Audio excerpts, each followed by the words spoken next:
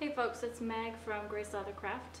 So leather trays have been in style for a while now, and I'm just now getting around to making a few. I wanted to design one that wasn't just a single layer of leather. I think it looks ugly when it's just like a square of leather riveted together. So this one, and I have a few different colors, is, you can see it's stitched together. You can really use any leather for this. This is 3 to 4 ounce veg tan for the middle, and then I want to say this is calf, but you can use any thin lining leather. Kid skin would be a good one. The leather I'm going to be using today is actually kid skin. It's a lavender color. I get this locally, but Springfield Leather Company has reasonably priced, good quality kid skin if you want to go that route. But you can use any thin, tough leather for the bottom or the middle. I made a few with not all, just veg tan in the middle. If you do it that way, you can stamp stuff on the inside and decorate that however you want to do it.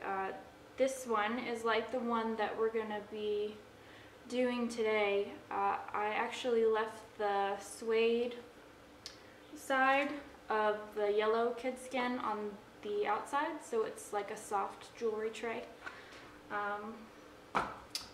So that's that. Let's get started. For this tray, the outside is going to be 3 to 4 ounce veg tan, and the inside is going to be soft kid skin. So I started by cutting out 2 pieces, one of each type of leather, and they're 6 inches by 6 inches, and I used my corner punch on the piece of veg tan before I glued them together. I didn't do it on both pieces because they might not line up after they're glued. My favorite glue, and the one I use all the time, is Master Brand Leather Cement. So I just put a thin, even layer on the smooth side of the kid skin and the rough side of the veg tan.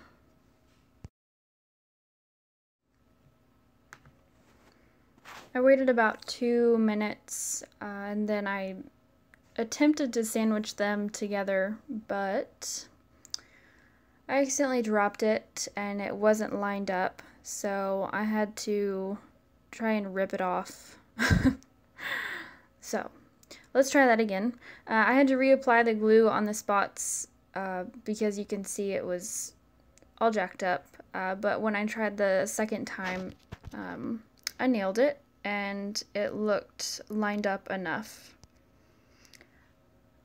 Once I had it smoothed down, I just used my poly mallet and hammered it to secure the glue, make sure it adhered really well.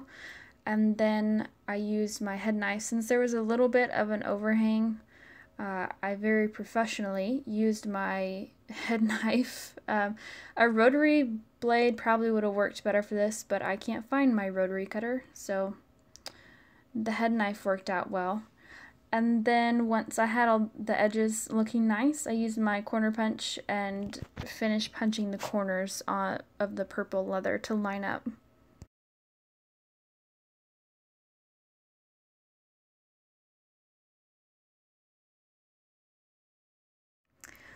Then it was time for some Open-Offs Heavy Duty LP, really good stuff. I apply it with an old cut up Hanes white t-shirt, and if you've never worked with it before, it's really good stuff. You just rub it in.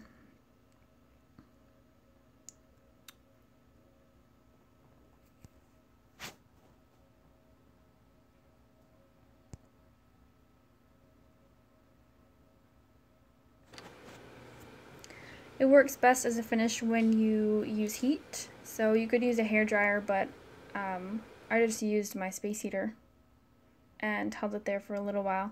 And then after I did that, it started to turn a little bit lighter in color, so I just put it on the bench and I actually let it sit for about an hour I went and did something else. And then once it was done, I used a soft cloth and buffed it.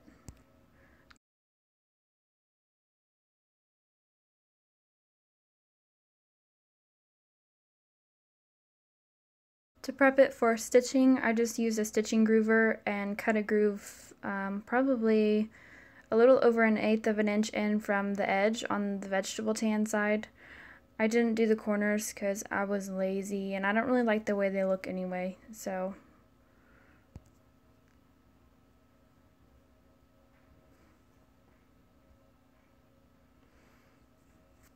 For the holes, it's not technically a saddle stitch, I guess, but it is the way that I'm going to be stitching it.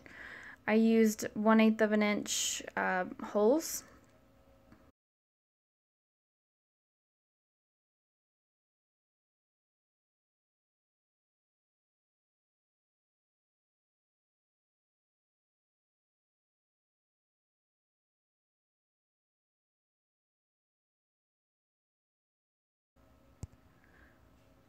And then for the corners, I used a single punch in the same 1/8 of an inch size.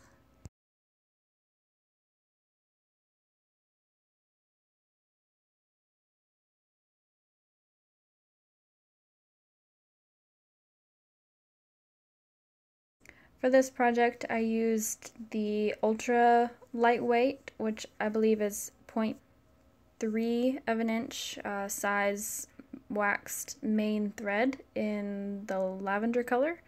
And then I used my Osborne medium-size harness needles.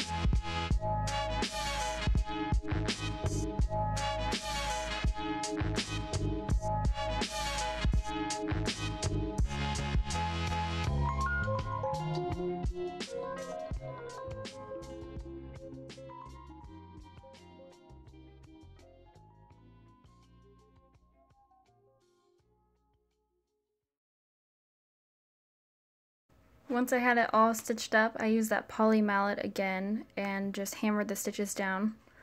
I like the way it looks, and it also protects the stitches some. Now to mark where I'm going to make my holes for the rivets, I just lined my OmniGrid up 1/2 of an inch away from each edge and marked holes 1 inch inwards from each edge. So I just did this all the way around.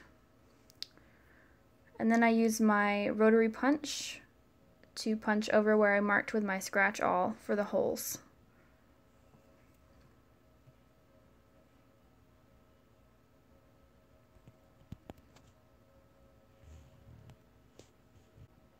Before I riveted it, I just kind of pinched it with my fingers to make sure, just to kind of clear the way. I'm using small 1/4 inch rivets from Weaver Leather Supply, but small nickel plated rivets are probably one of the most common things ever. You can get them from Springfield, anywhere really that sells leather hardware.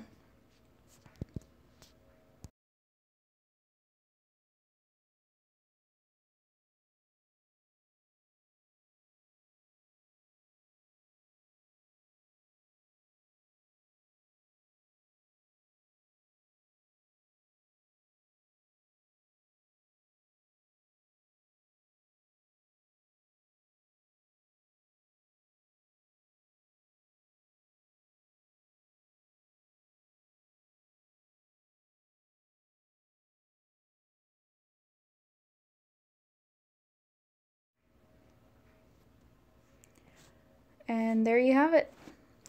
Overall, I was pretty pleased with how it turned out. I did get some open-offs on the inside. You can see the spot on the purple area, which is going to bug the crap out of me. But other than that, it turned out really well.